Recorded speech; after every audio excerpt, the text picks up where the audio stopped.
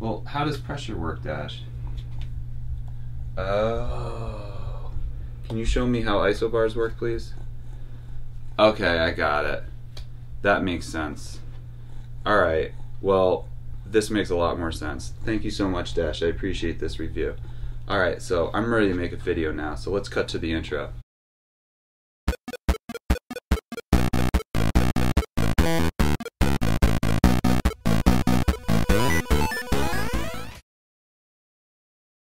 Hello everyone, it's Mr. Waz, and welcome to a very new episode of WasleyScience. In this episode, we are going to be talking about weather.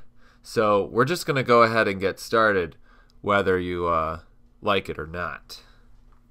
The weather topics that are going to be included in this video are layers of the atmosphere as well as air composition. We're going to be getting into air pressure and how it's involved with elevation, temperature, and water content. And then we're going to get into what isobars are and how warm and cold fronts work. And at the end of the video, we're going to get into humidity and saturation as well as the types of clouds. Alright, so there are 5 layers of the atmosphere. From the surface where we are, it starts off as the troposphere, and then it goes to the stratosphere, mesosphere, thermosphere, and exosphere.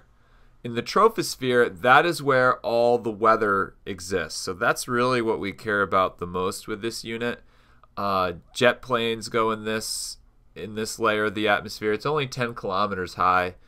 But once you get into the stratosphere, you have the ozone layer, which is a really important part of our Earth, because in the ozone layer, that is what protects us from UV rays, and it also makes the temperature of this layer slightly hotter. So if we go over here to the right and we look at the temperature, we can see as we go up in elevation and altitude that the weather decreases, but as soon as you get to the stratosphere, the temperature begins to increase. And then when you get to the third layer up, the mesosphere, in this layer, the temperature once again starts to decrease. This is generally where meteors will break up. And then once you get into the thermosphere, the temperature starts to go up, up, up, up, up. Now, what you have to consider here in the thermosphere is there are very few molecules up in that layer. So there's so few molecules that it actually would feel very cold because there's very little amount of molecules around your skin. However, the molecules that are up there are moving extremely fast. So if you took the average speed of the molecules, which is what temperature is, it would appear to be very high. But since there's very little amount of heat because there's not a lot of molecules, which is the total amount of kinetic energy. And then in our last layer, we have the exosphere, which is basically space. So if we can just do a quick review of the layers of the atmosphere here. In the troposphere, it's a thin layer, only 10 kilometers. That's where the weather is occurring. Temperature is decreasing with increased altitude. The surface is absorbing the heat. In the stratosphere, the temperature begins to increase. You have some clouds that are really high up. This is where the ozone layer is, and the ozone is absorbing UV radiation, which is why the temperature is increasing there. In the mesosphere, it begins to get colder. Meteorites break up in this layer. In the thermosphere, that's where you'd find the satellites. Temperatures increase here. In the exosphere, this is the last of our layer, and there's still the particles that are in this layer are still gravitationally bound to the Earth. Alright, so let's get on to the composition of the atmosphere. It's pretty simple. Majority of the atmosphere is nitrogen, 78%, and then about 20.9% is oxygen. And then a very small portion of it is argon, which is a noble gas, and then you got your other gases and carbon dioxide. And if you look to the table to the right, you can see what those other gases are. And I have a cool BuzzFeed video on what would happen in the world if oxygen just disappeared for 5 seconds. Pretty much everything you could think goes wrong. So I'll provide a link to that on the description. Okay, let's get on to air pressure now. So air pressure is the measure of the force with which air molecules push on the surface. It's really important to understand that air pressure is the greatest at the surface of the Earth because there's more atmosphere above you to push you down. So air pressure is dependent on 3 variables. It's dependent on the elevation or the altitude, temperature, and water content. This is a really useful graph because it shows how elevation and temperature go together when you go higher in elevation of our atmosphere. You've probably drew something very similar to this already from the previous slide. So how does air pressure change with elevation? As your altitude increases, the air pressure decreases. That's because there's less air above you to push down on you. Alright, so let's break that down. These blue circles that you see here represent molecules that are in the atmosphere. As you can see, there are more molecules at the surface, and there are less and less as you go higher in altitude. Air pressure on the surface has an average about 1,013 millibar. Some people just say 1,000 millibar even, or 1 bar. Now, 1 bar is equal to 14.7 psi.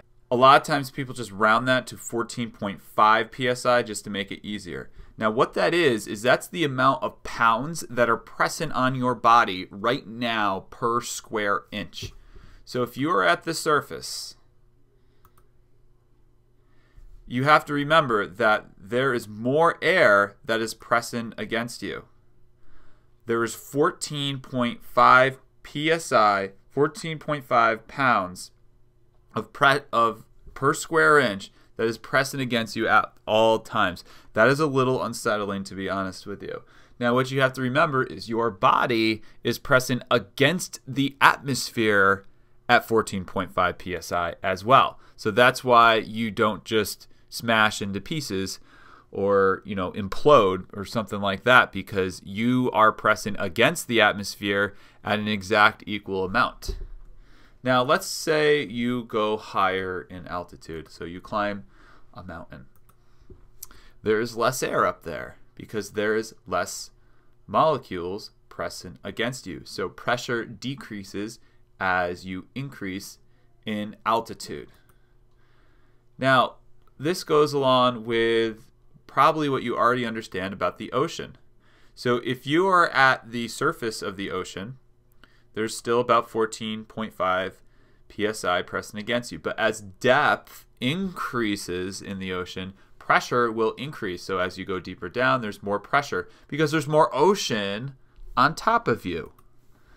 If you go down 33 feet, the pressure that is on top of you doubles. It increases by 14.5. So now you're at like 29 psi. So every 33 feet you go in the ocean is another 14.5 pounds per square inch pressing against you. And the ocean is an average of 4,000 meters. So don't go too deep when you are scuba diving. You don't want to die. Okay, so we're done with elevation. Now let's go on to temperature. Air that is warmer will have a lower density due to the increased movement of air molecules. And air that is cooler will have a higher density due to the lack of movement of air molecules. So air that is hotter moves more. It moves more, it's more spread out. Air that is cooler moves less and gets closer together. And that's a really important thing because that's basically why we have weather. Because there's a different amount of temperature that is on the surface of the earth all the time because the sun's coming up and coming down as we're rotating every 24 hours, that creates air that wants to go through convection currents. Hot air is rising, cool air is sinking, and that exchange of hot to cold is always what's making weather because that's what makes wind. Alright, so last we have water content. Moist air is less dense than dry air and therefore has a lower air pressure. A water molecule has less mass than other molecules that make up the air. So if you replace some of the air molecules with water, the air becomes has a lower density. And that's what lowers the air pressure. Now, I didn't really believe this at first, so I had to do a little research here. So let's say you take H2O, which is 2 hydrogens, 1 oxygen. You take their molar mass. 1 plus 1 plus 16 equals 18. Now let's take nitrogen. Now nitrogen's always N2 because the two nitrogens will bond together in the atmosphere. 14 plus 14, that's 28. That's a bigger number than 18. And if you take oxygen, which is the other part of what the atmosphere is made up, O2, 16 plus 16 equals 32. So there you go. That's mathematically proven that water is less dense than what a majority of the atmosphere is, which is 70% nitrogen, 21% oxygen. All right, so when we look at air pressure as a whole, when the air is more dense, it will have a higher air pressure. And there will be more air molecules in a given space to push down on you. And when the air is less dense, it will have a lower air pressure because there's fewer air molecules to push down on you. Generally, air moves from a high pressure system to a low pressure system. And that's what the direction of the wind is going. So we can see in the seesaw diagram over here, air moves from a high pressure to a low pressure because it wants to move from a higher concentrated to a less concentrated. In weather, we mark areas that are high pressure systems with a blue capital H. And we mark areas that have a low pressure system with a red capital L. Air pressure in a weather system greatly affects the amount of water or evaporation precipitation and therefore the weather. When you have a low air pressure, this results in generally bad weather. You'll have stormy, cloudy, overcast kind of situation. When there is a high pressure system, that usually results in good weather, like clear skies, no rain, bright sunny day in the neighborhood kind of thing. What you want to see on this air diagram on the right is when you have a high air pressure system, the air is sinking, and so the air at the surface is becoming more dense. So because the air is dropping, that means that the air in the sky is not so dense, so there's not a lot of clouds. Now when there's a low pressure system, the air at the surface, there's not a whole lot of air, but there's a whole lot of air molecules that are collecting in the sky, which is where the clouds are. So that's why you would see precipitation. All right, so let's look at a couple diagrams here. When you are at the surface during a high pressure system, the air is denser. And because the majority of the air is at the surface rather than up in the sky, you would see clear sky. So it would be sunny out and not a lot of clouds. You might see clouds really high up, but nothing other than that. When you have a low pressure system, a lot of the molecules are up in the sky because the air is rising. So you would see some cloud formation, you see some condensation forming, and possibly some precipitation. Let's take a look at it a little bit more detailed here. So in a low pressure systems rotate in the northern hemisphere. They rotate counterclockwise. A high pressure system rotates clockwise. Now you have to remember, this is how they rotate at the surface where we are, as well as in the sky. In a low pressure system, we would see the clouds forming because it's raining. And in a high pressure system, we would not see. Now, why are they rotating? Well, they are rotating because, I hate to break it to you flat earthers, the world is round. And we have a couple things like the Coriolis effect that's happening with the rotation of the earth. It causes these pressure systems to rotate. We can read the air pressure with a barometer. Barometers come in a variety of different ways. This one that you see to the right here is one that you would see on many teachers' desks. The way that the one on the right works is when the liquid that's on the spout on the right is higher than the liquid that's in the globe, that would signify lower air pressure. And when the air pressure is becoming higher, the liquid in the spout would appear to be lower than the liquid in the globe. So you kind of have to think about it in the opposite sense. Higher is lower and lower is higher. But barometers, they use usually like a type of vacuum. The older ones had mercury in them, and when the air pressure would push down, it would cause the water in the vacuum to then go up. Basic system there. So when there are two air pressures, like a high pressure and a low pressure, interacting when they meet. You get what's called a front. The fronts are very important because the fronts are indicating this sort of change of weather, and we care about that.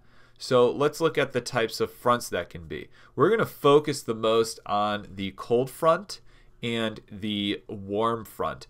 These are very important, and you can see the symbol that they use for the cold front. It's sort of got some blue triangles to it, looks like teeth.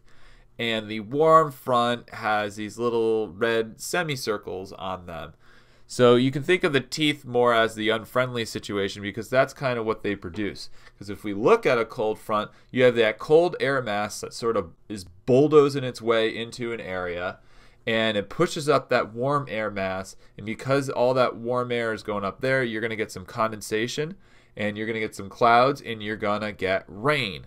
So cold fronts bring rain. Warm fronts are a little bit different.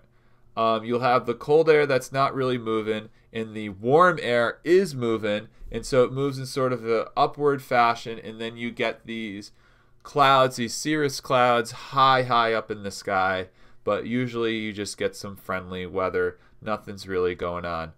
A stationary front is when nothing's really happening. There's a cold air mass and a warm air mass. The air isn't really moving, and you might see some clouds, but not a whole lot going on. In an oculated front, you could have two different sets of sort of cold air, and then you got the warm air above, and then you got a certain direction that the front's moving. So that can create some interesting situations as well. You can have a variety of clouds as well as rain. And again, we're only going to really focus on the cold and warm fronts with this unit. All right, now let's look at isobars. Isobars are really important when it comes to weather. They are a line that we have on maps that connect points having the same atmospheric pressure at a given time. And what they reveal to us is the high and low pressure systems. So we can see an example of some isobars down here. We can see a high pressure system, and we can see a low pressure system. This slide is one of the most important slides on this video. It really depicts the difference between a high pressure system and a low pressure system. So first off, high pressure systems are usually at their core above 1,000 millibars, which again, 1,000 millibars is like the average air pressure. Pressure decreases from the system. So you can see here it goes 1,025, then 20, then 15 and 10. And a lot of times isobars move in increments of 5. That's a pretty common number that we see with isobars. The isobars within a high pressure system are usually far apart from one another. Now you can't really see that in this diagram, but just take it from me. Usually the bars themselves have a lot of space between them.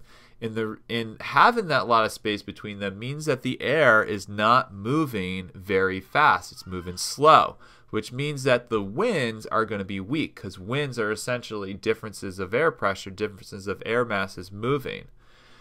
Next, high pressure systems rotate clockwise. We talked about that before. And a lot of times, high pressure systems come from the higher latitude areas, and we call them polar air masses. So we get a lot of high pressure systems from the most northwest of our country. So you're looking at Washington and Canada. A lot of high pressure systems come in from that direction. So low pressure systems. Low pressure systems are usually below 1,000 millibars. And the pressure increases from the system. So we can see over here in this example, it's about 980 millibars, and then it's going up rather than down as you move away from the pressure system.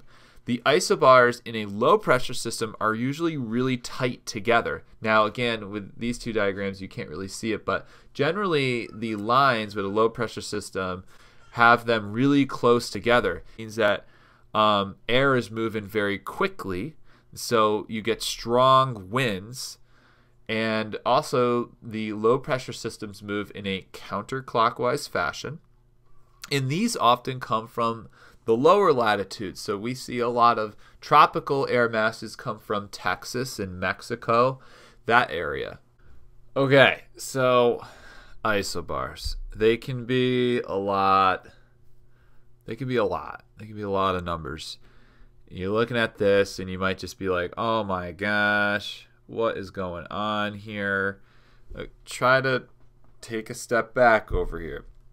You see this H over here? That's a high pressure system, okay? The numbers are decreasing as you move away from that pressure system, and you can see that they're not very close together. Same with this high pressure system over here. Now, we can't see it, but above over here, there's definitely a low pressure system. The numbers are increasing. The isobars are close together.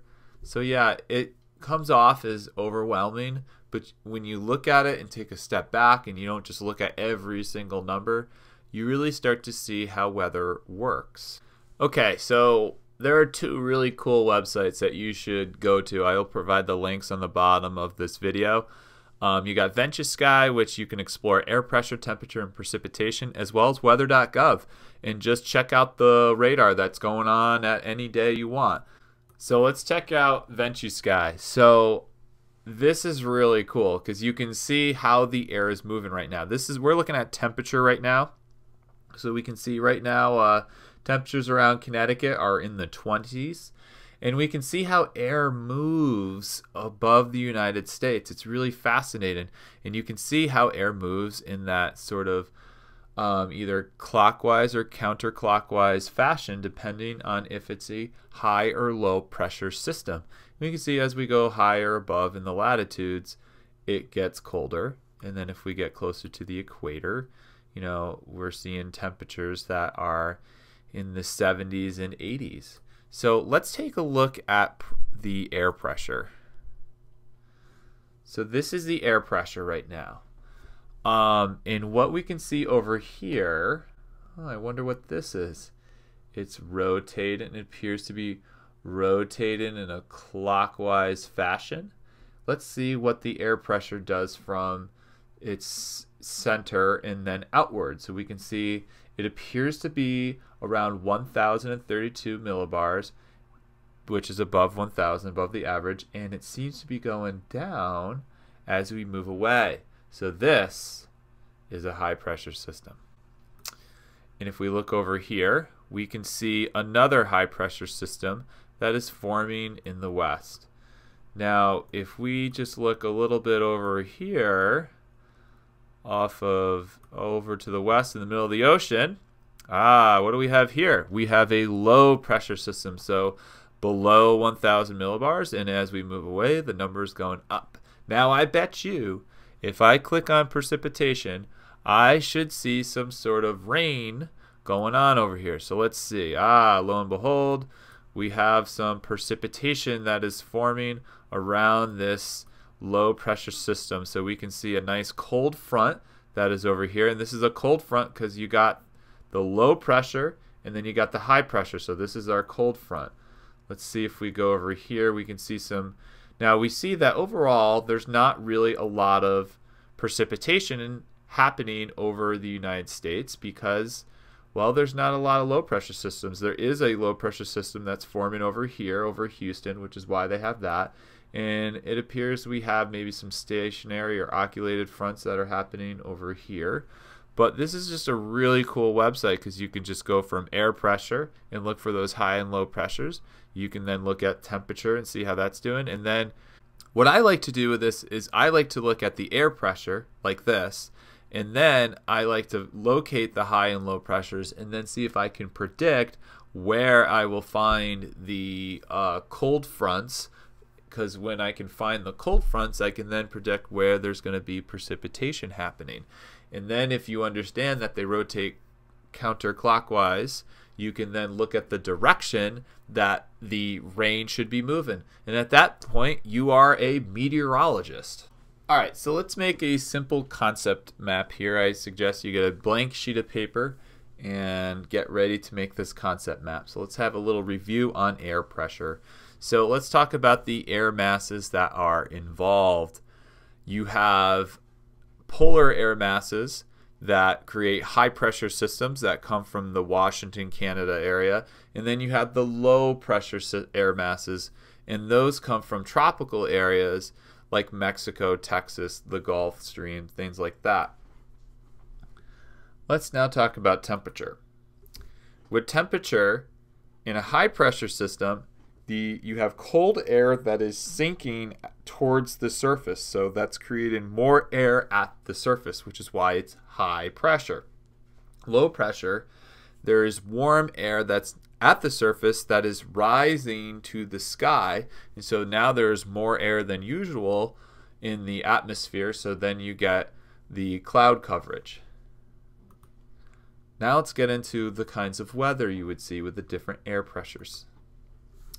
With high pressure systems, you would see the high pressure system, it would be high at the surface, high pressure at the surface, but low in the sky. So that means that there's a little amount of H2O in the sky to really make clouds. So you got clear skies and good weather. In a low pressure system, there is not a lot of air molecules at the surface, but there is a lot of air molecules in the sky. H2O is in the sky, it's condensating and creating clouds, and then at that point you could have rain and storms. Now let's talk about what the barometer should be doing. The barometer would show above 1,000 millibars when it's a high pressure system because the pressure is rising, so it would be sunny. And then when it's a low pressure system, it would be below 1,000 millibars because the pressure is falling, which would mean rainy situation is happening. All right, so we've talked a lot about air masses. Let's kind of get into humidity here. So humidity is the measure of water that's present in the air. Water is added to the air through a process called evaporation. You know that already. And this can vary depending on what the air temperature is. Humidity values are usually given as relative humidity. So what does that mean? Relative humidity is the amount of water in the air compared to the amount of water that could possibly be in the air.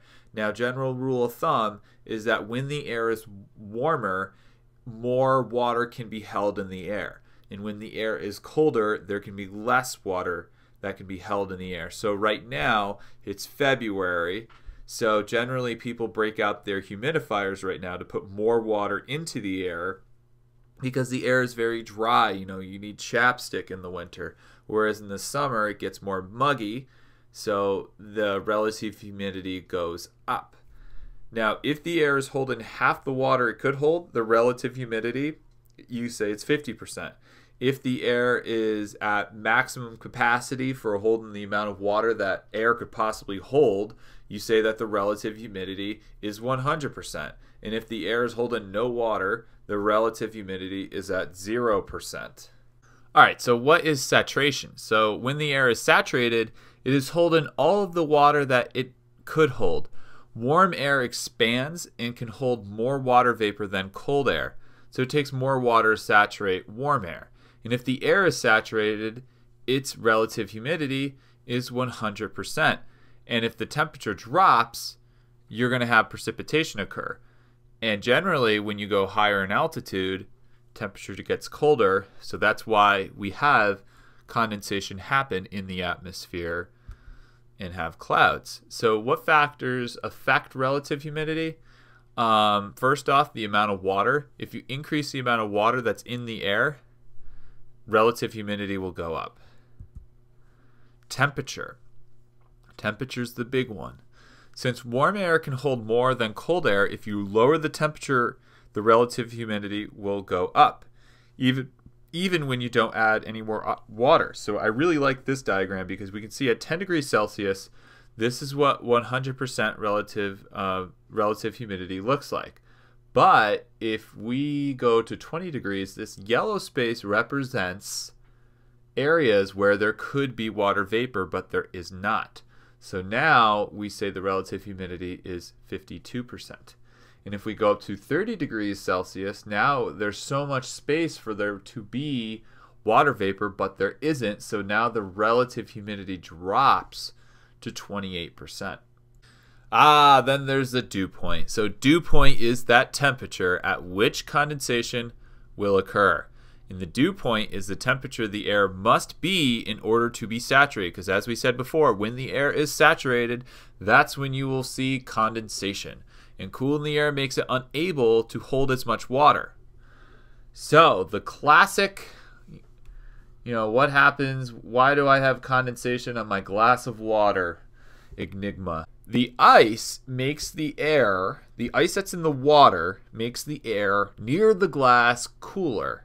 And because you drop the temperature right there, this water that used to hang out in the air can no longer hang out in the air because it's now saturated. So it reached its dew point. So now the air, that water that was once water vapor, must become a liquid, and it condensates on the glass because, as we learned previously, water is very adhesive, so it likes to stick to stuff when it can. So that's why when you get a glass of ice water, you will have condensation form on the outside of the glass. So why does all this condensation, dew point jazz matter? It has to do with cloud formation. Clouds form when the water vapor condenses on this thing called condensation nuclei.